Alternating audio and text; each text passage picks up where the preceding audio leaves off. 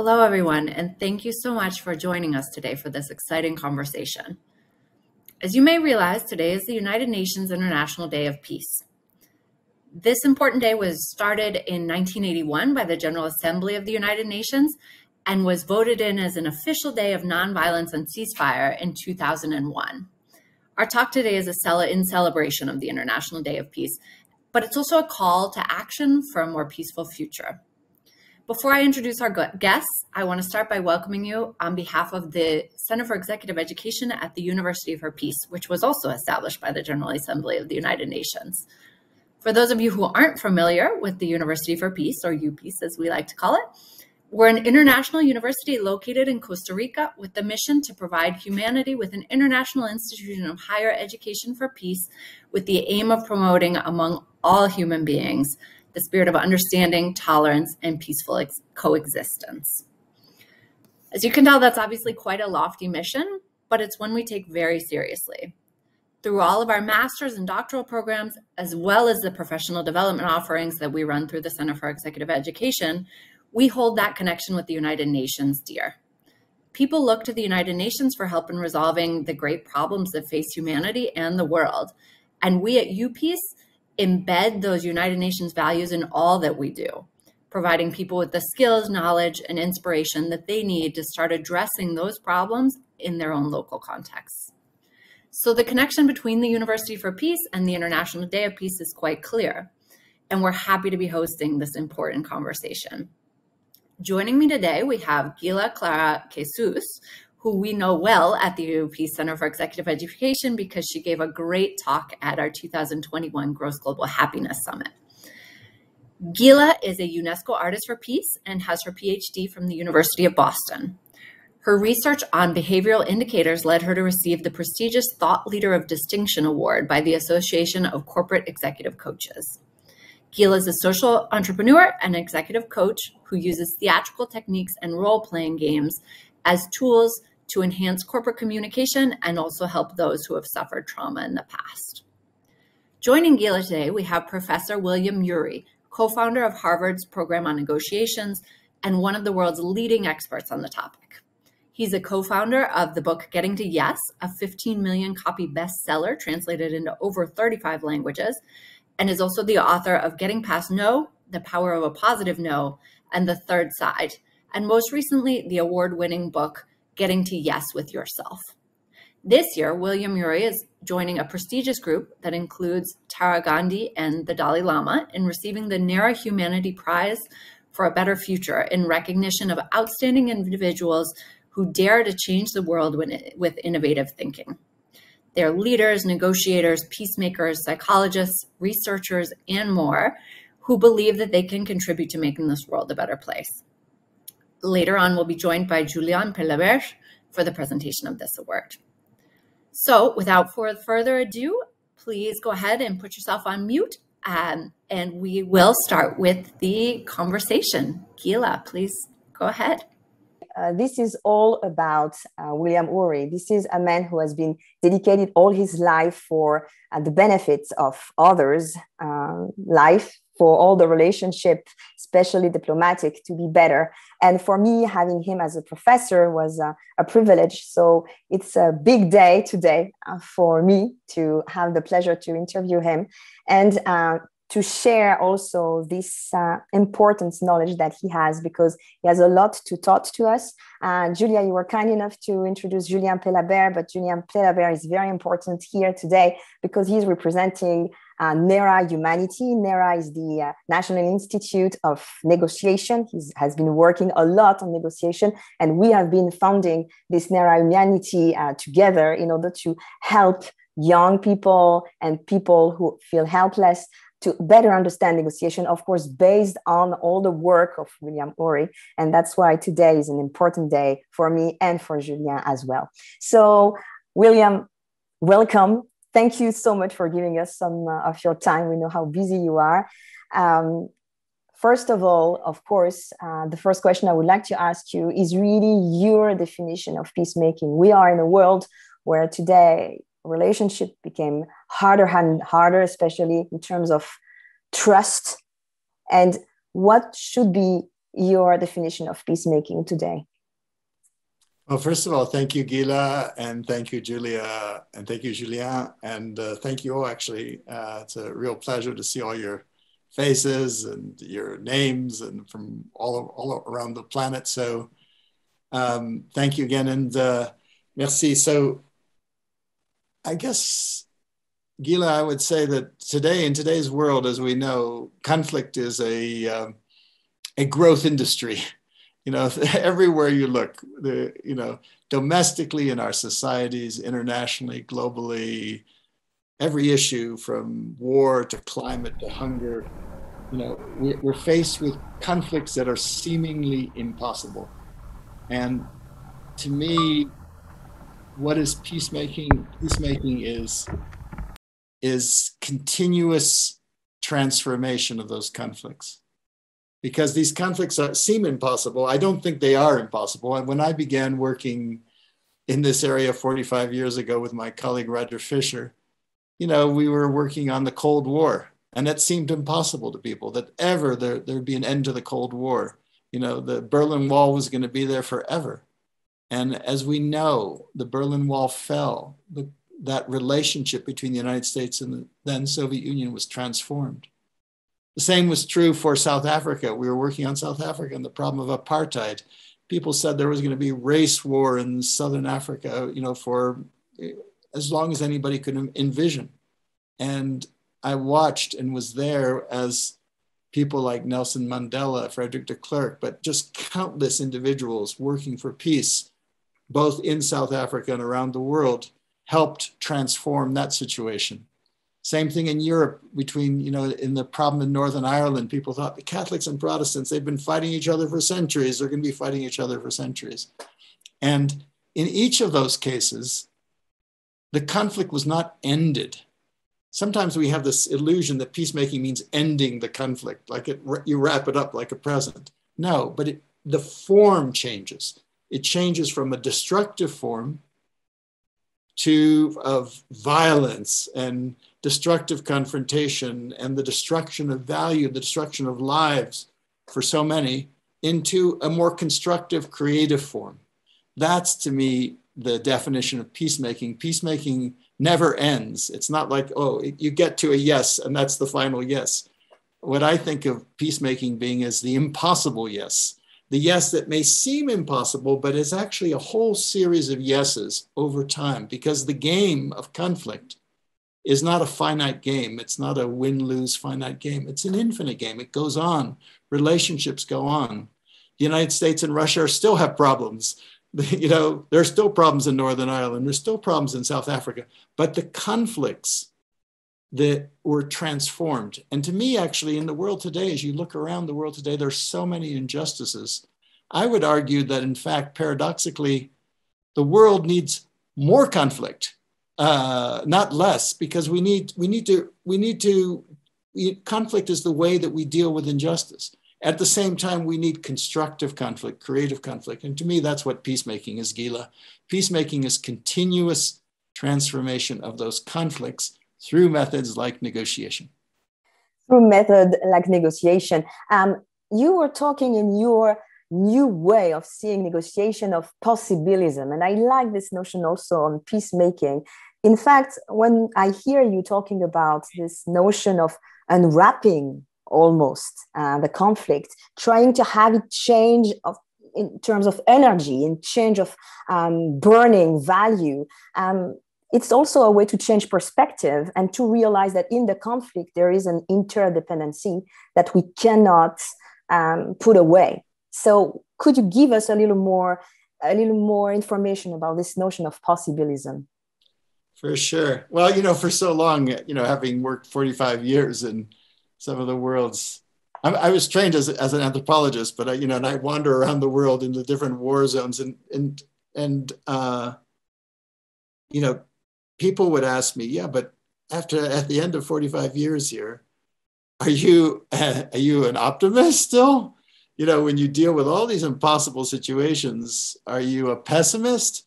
And I used to say, I'm constitutionally an optimist, of course, but I'd like to say now I'm a possibilist. And a possibilist is someone who believes in human potential. Of course, there are possibilities that we would kill each other, but there's also the possibility that we can creatively find ways to deal with even the most intractable, the most impossible situations. And the reason I can say that is I've seen it happen with my own eyes. And I've had the privilege of participating in it. I mean, just more recently in the last decade, about 10 years ago, I got a call from the president of Colombia who wanted to see if there's any way to put an end, to transform a civil war in Colombia that had been going on for 50 years, ever since the 60s. 50 years of civil war, over 250,000 dead, 8 million victims of the conflict, mostly women, children, the innocents. He wanted to know, is there any way to transform this conflict? And he was willing to spend his political reputation and capital, because that's the thing. Peace is the hardest work that people can do. People think war is hard. Peace is even harder, in the sense of it takes more of us as human beings. And so my colleagues and I worked with him for over 8 years with the President Santos. We made 25 different trips down to Colombia. This was even before the process began, with a secret process, and trying to see whether it could be transformed. And it did get transformed. Is the conflict over in Colombia? No, but it's transformed. The armed conflict came to an end there. And that's what's possible, I think, in every conflict facing the world today. That's why I'm a possibilist. And so today, regarding how you change in terms of getting to yes, what would be the tendency? I mean, facing the stereotypes that you might think could be the most common, what could be a good way to transform the conflicts in order for people to simply change their mind? What is the shift? What is the paradigm shift that should happen in the mentalities, and especially regarding very specific stereotypes? What would be the most common stereotypes you would see today? Well, let me actually just begin by telling you one of my very favorite stories of negotiation, which I think kind of crystallizes an answer to your question, Gila, which is an ancient story that comes from the Middle East. And maybe some of you may have heard it before, but it's a story of like 3 sons who receive from their father an inheritance. And they receive an inheritance of 17 camels. And the first son, being the oldest, he receives half the camels. The second son receives a third of the camels, and the youngest son receives a ninth of the camels. Well, the 3 sons get into a little bit of a negotiation about dividing up their inheritance, and it's not so easy, as it isn't often in negotiation, right? Because 17 doesn't divide by 2, and it doesn't divide by 3, and it doesn't divide by 9, and each one wants more, and they get into a little bit of an argument, and the argument even risks becoming violent. So finally, in desperation, they go and they consult a wise old woman. And the wise old woman thinks about their problem for a long time. And finally, she comes back and says, well, I don't know if I have an answer to your problem, but if you want, I have a camel. Would you like my camel? So the 3 sons say, well, okay. So then they have 18 camels. And then they go to dividing it again. Well, 18 does divide by 2. Half of 18 is 9. So the first son takes 9. 18 does divide by 3. So the second son takes 6, which is 18 divided by 3. And the youngest son takes his ninth. The ninth of 18 is 2. And so if you add 9 and 6, you get 16 plus 2. You get 15 plus 2, you get 17. They have 1 camel left over. They don't know what to do with it, so they give it back to the wise old woman. Now, if you think about that problem for a moment, that conflict, I think you'll find it resembles a lot of the negotiations that we get engaged in. At first sight, it seems impossible. What's the secret to that paradigmatic change, Gila, that you're talking about? Is that wise old woman, what does she do? She steps back from the situation for a moment. She goes to what I would call a balcony, which is like you're in the theater, right? The balcony is the place you overlook the stage. It's a place of perspective.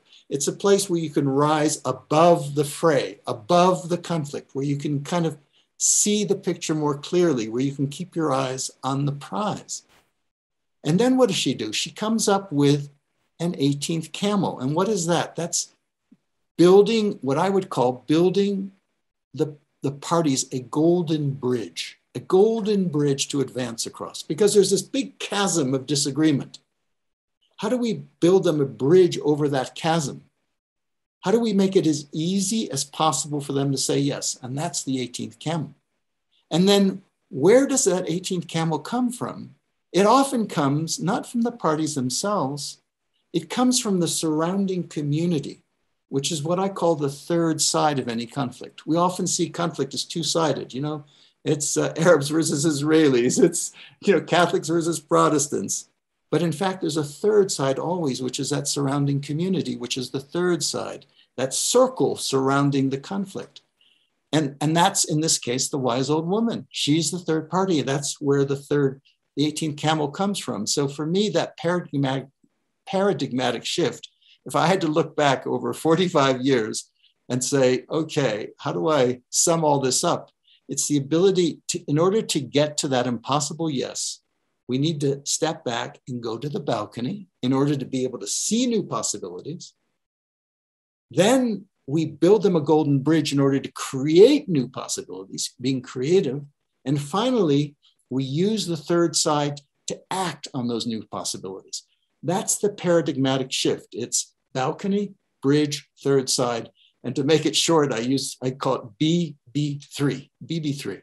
And that to me is the key to finding those impossible yeses. And then just, you had a question about stereotypes. And so what's, as I've wandered around as an anthropologist trying to understand what's behind all these conflicts around the world, and they're all very different, of course, but what's behind them? What's behind almost every one of them is a feeling of scarcity, that there isn't enough, right?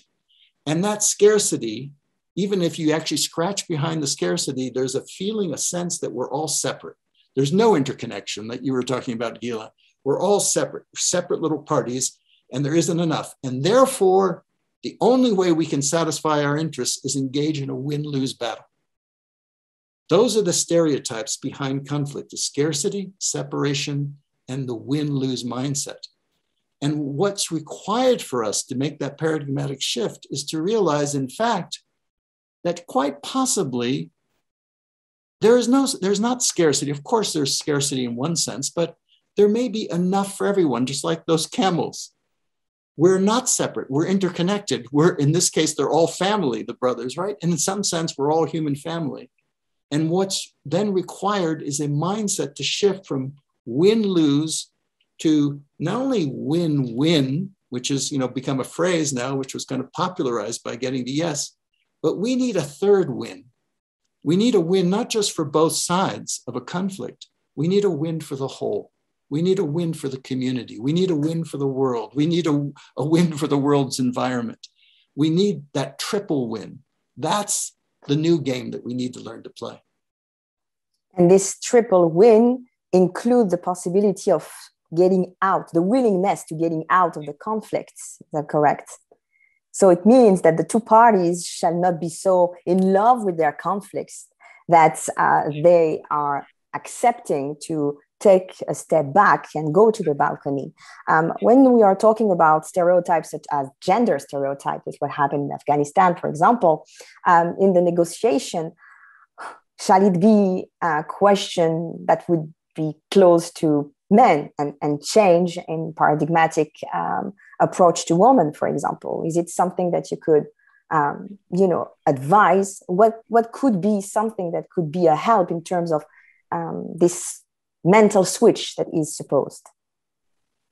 Well, it's really hard to generalize about gender, but I would say, at least in my experience, and there's some scientific research to back this up,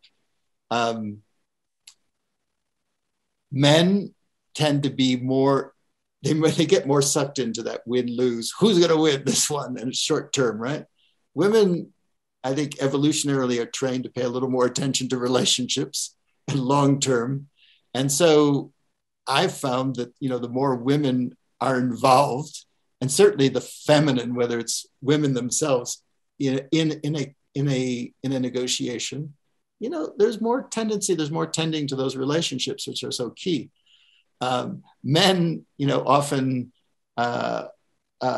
make the mistake, I would say, in negotiation of, you've got to be hard on the problem, and really solve that problem. So that means being hard on the person, hard on the people. Okay, well, that's what's possible. Women sometimes make the opposite mistake, which is, we want to be soft on the persons. We've got to tend to the relationship, so we're soft on the problem, and we give in too easily. And the successful negotiator, in my experience, is soft on the people, respectful to the people, and hard on the problem, on the really trying to solve the problem in a way that works for everyone. So I think we need both the masculine and the feminine, and we need, and certainly in the peacemaking field, we need a lot more women in the leadership of women. And I think that's starting to happen, and it's really an extremely promising trend. Well, throughout your career, have you seen an evolution of ego in front of negotiation? Would you say that the ego of the countries have changed now that they know all the protocols that you have been, and together with Roger Fisher, given to the world? So do you see, I would say, an ego education thanks to the trainings of some countries, for example? Would you say that some countries understood the mutual gain and got softer in some relationship?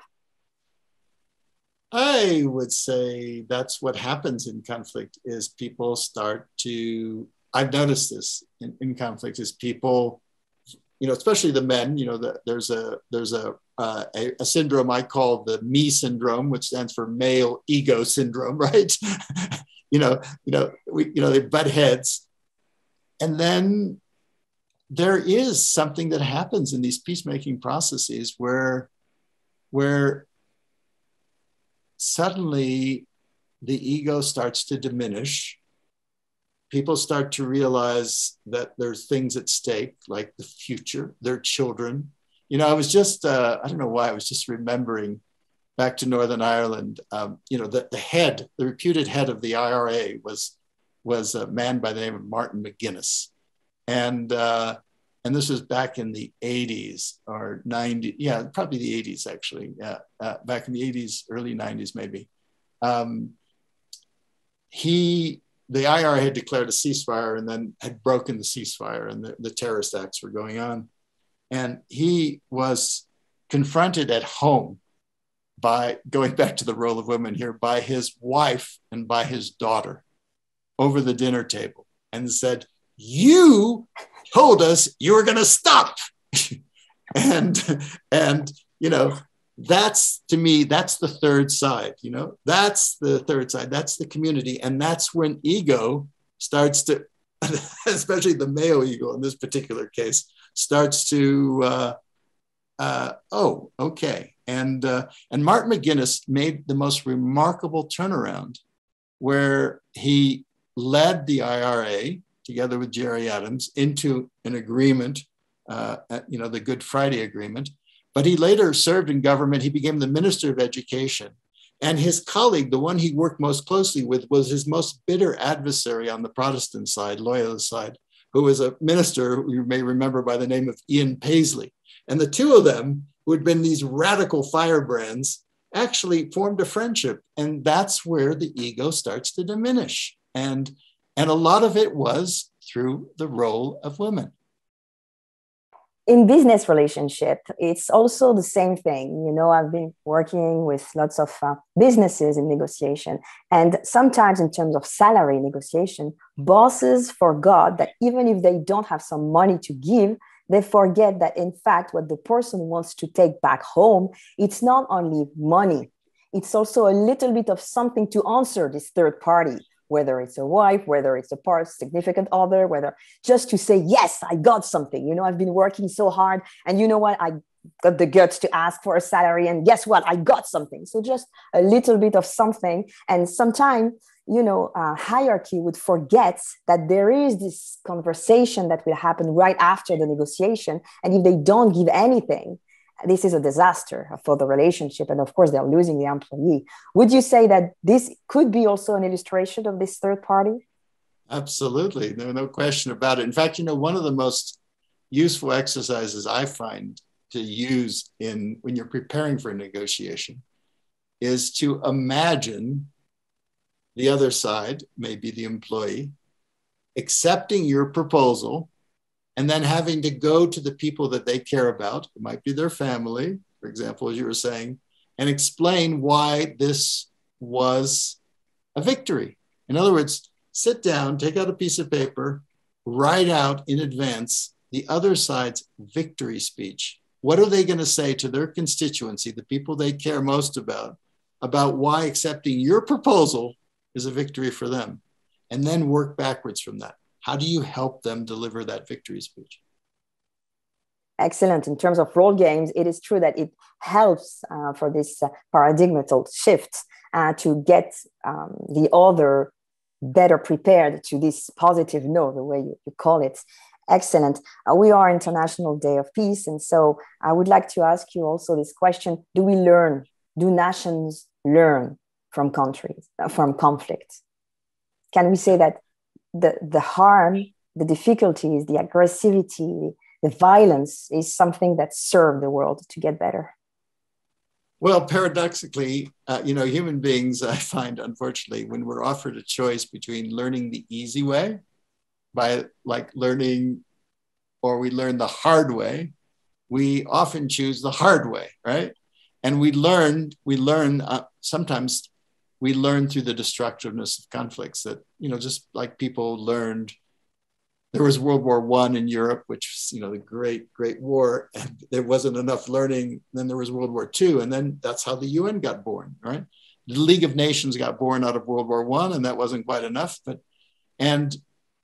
Slowly, the world is making progress. I mean, it may not seem this way from looking at the news, but actually the numbers of wars, the numbers of people killed in wars has been gradually going down for the last 50 years. There's been some upticks, a little here and there, which are very serious, but there has been a slow learning process. I mean, it used to be that war, a century ago was glorious. When people, in Paris there, when in 1914, in August, all the women and the women came out and wished them, it was going to be a glorious success, and all the soldiers were sent off. Since then, there's been a lot of learning that war is a terrible thing. No one wins in war. No one wins in war.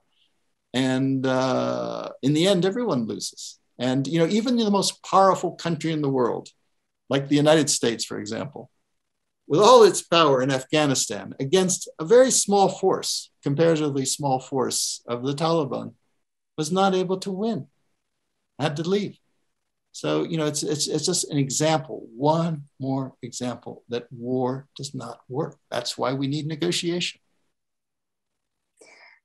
Well, you mentioned BB3, and I know, and I would like to say hello to two of your most precious collaborators, Hildy Kane, who is your assistant, and David Landers. I know that they are here, and I'm saying hello to them. But so would it be an advice that you give to any of us to make more peace, to make peace with ourselves, with in our relationship with the others? Would BB3 would be the magic formula? Or do you have any other advice you could give us?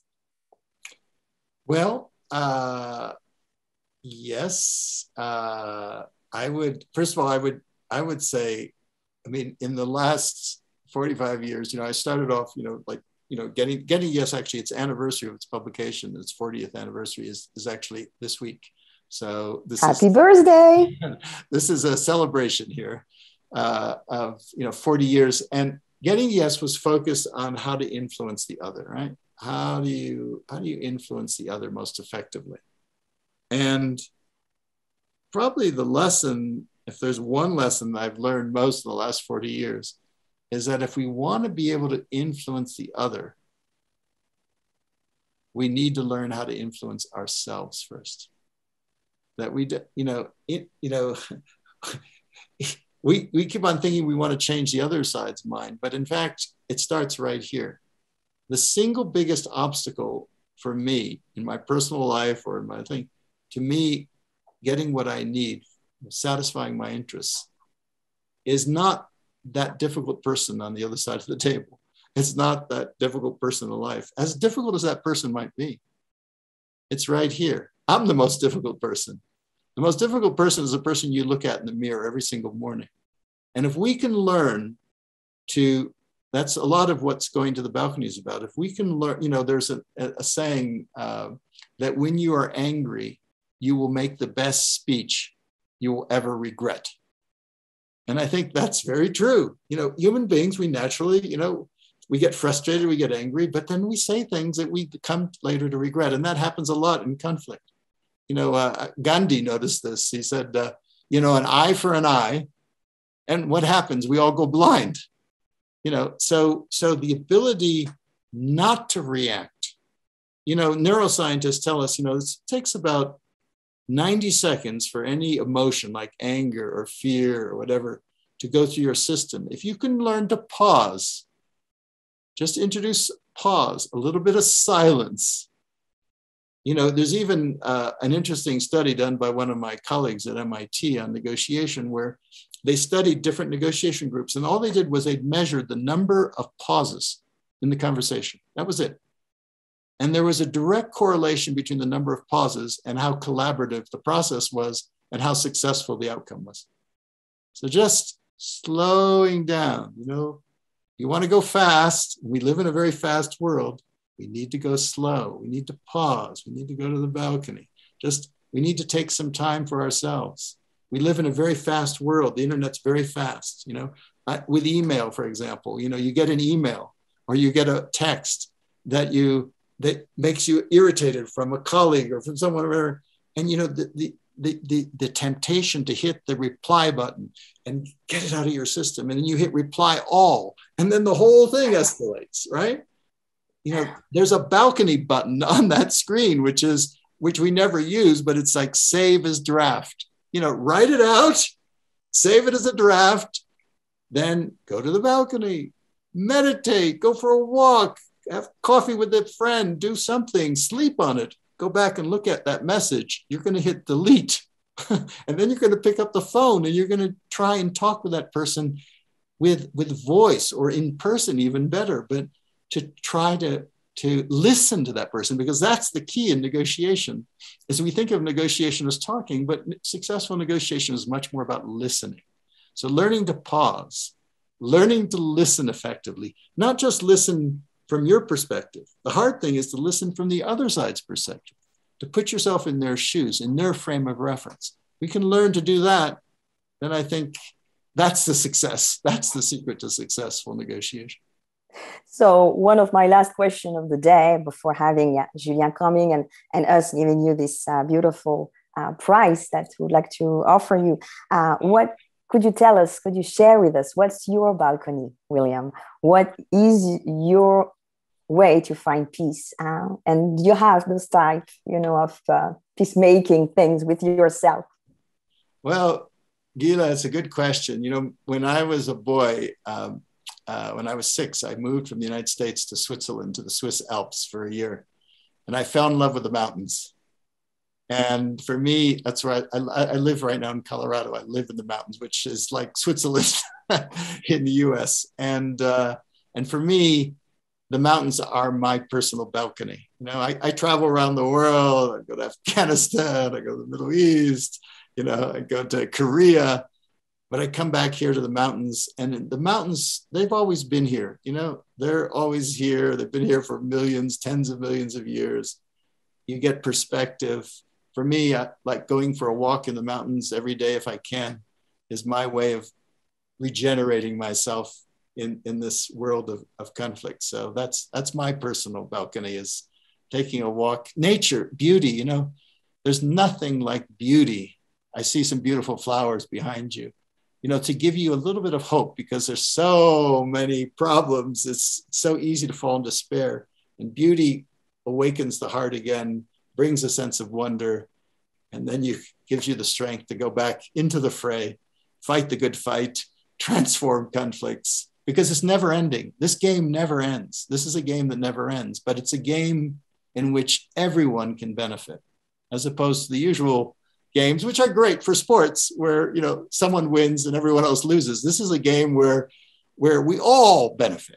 Everyone benefits, not just us, but our children, our grandchildren, and successive generations. Thank you for sharing this. And this is our sponsor, Heartfulness, who will also be very moved by what you're saying because of the power of meditation. And I'm saying hello to all the people coming from Heartfulness. Julien, I will let you describe a little bit of the piece, and having you, coming on stage, please. Julien Pelabert, the CEO of NERA Institute. I'm really glad to be with all of you and to be with you, William. It's really an honor to be present for this evening. And we would like to give you the 2021 United Nations and NERA Humanity Prize for a better future in recognition of your effort to promote innovative thinking, to change the world for a better future, and for all what you did in your life to help us to better understand what is negotiation and how we can live all together for a better life and a better future. So thank you very much, William, for all your work. It's really inspiring us to be a better version of ourselves. Thank you. Merci, yes. Julien. Thank you. Yes, at NERA Institute, we are trying to find, I would say, the future of negotiation. So, of course, we are extremely scrupulous regarding how well things are followed in terms of the BATNA. We have to share what is the BATNA with our audience, which is the best alternative to a negotiated agreement, which is the Plan B. Saying that in front of the master of the BATNA is very strange, but that's great. And so we are really trying to bring that to the world also. And so NERA is really something that is trying to help with, I would say, getting the negotiation more popular, especially in countries that are in difficulty. So that's why it was very important for us to have this prize given to you.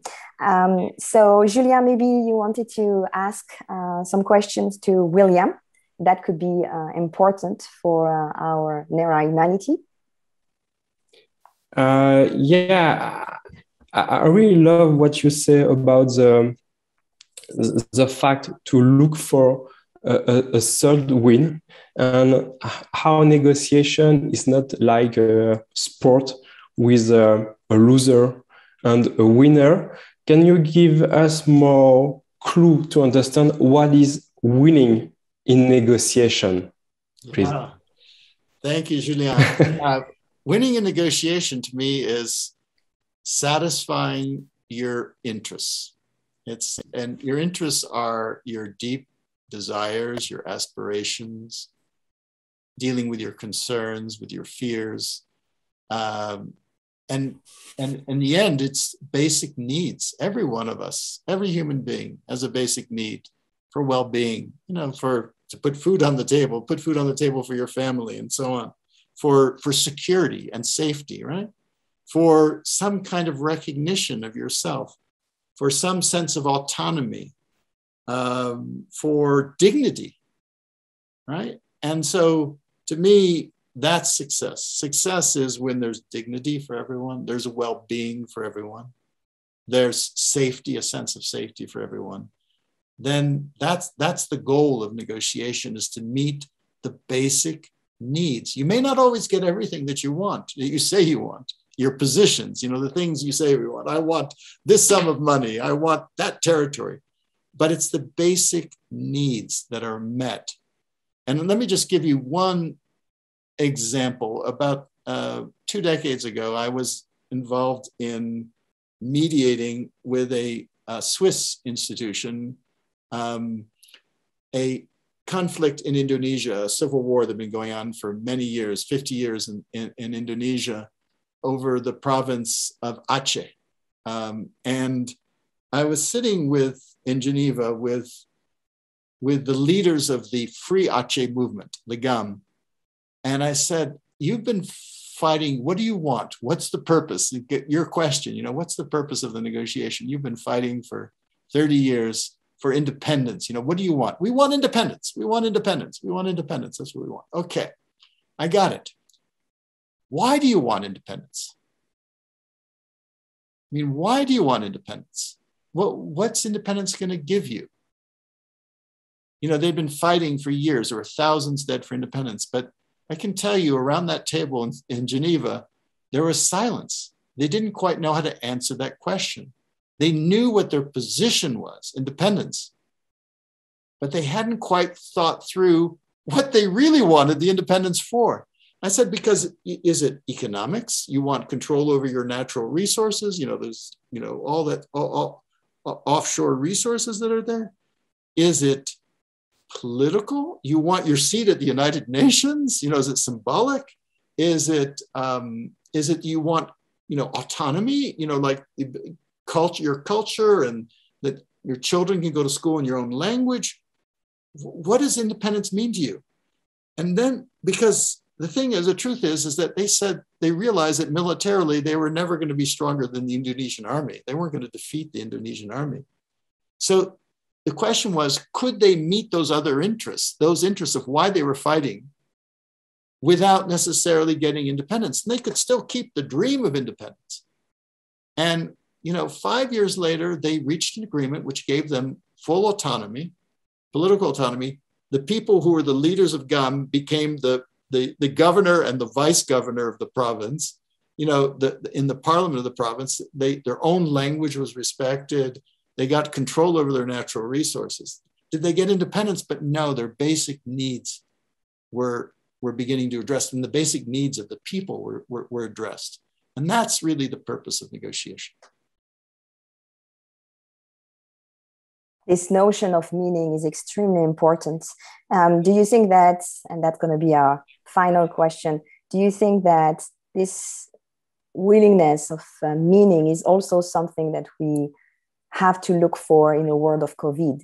We know that it's going to be a spiral. We know that we're going to have a lot of variants, and things will be also complicated regarding everything we'll have to do regarding what you were saying was extremely important in the pyramid of Maslow, the security, and regarding for us, for our children and children of children.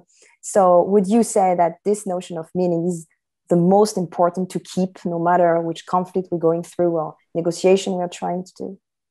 There is a basic human need for meaning. People want their lives to be meaningful. And that's, to me, one of the great opportunities with peacemaking, is to redefine. It used to be that war gave people's lives meaning.